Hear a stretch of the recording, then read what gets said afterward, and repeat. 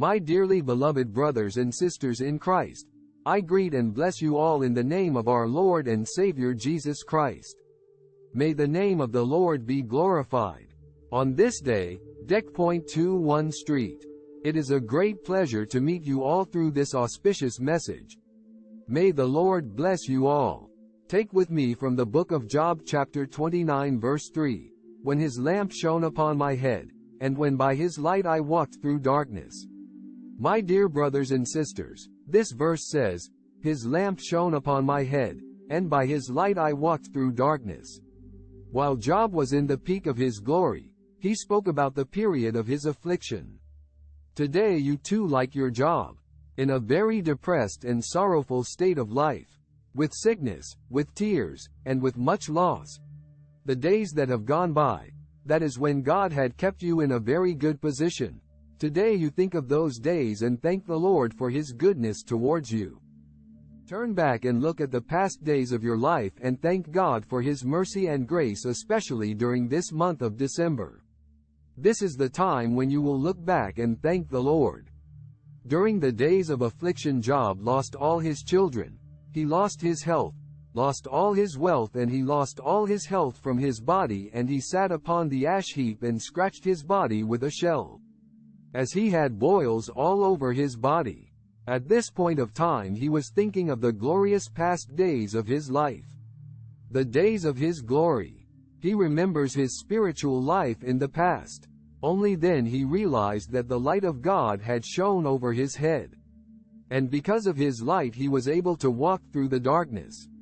So when the light of God was upon his head, there was blessing upon his head. Today the light of God and the anointing of God, and if the power of God would be upon the head of a person, then he can rise and shine. He will not be like the city hidden upon a hill. He will not be a hidden person shining before others, but he will be like the lamp that is lit upon a lampstand, and he will shine.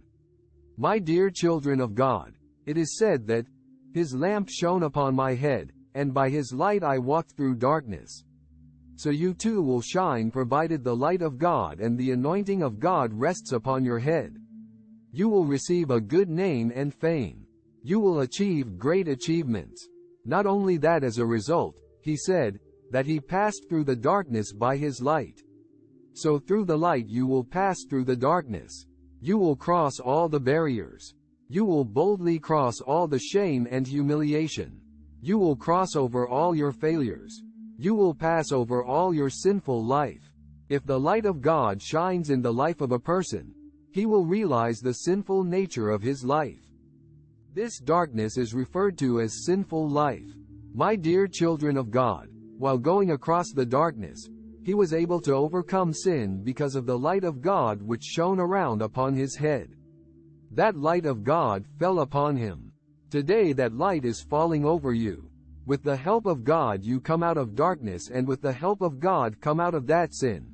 Forsake that wrong relationship you have with someone and come out of it. What dirt that spoils the holiness of your body, which is the temple of God. Leave aside everything and cross over every act that displeases God, and the word of God says, I walked through darkness. Hereafter sin and darkness will not surround you anymore. God and his anointing and holiness will come inside of you and will make your future shine.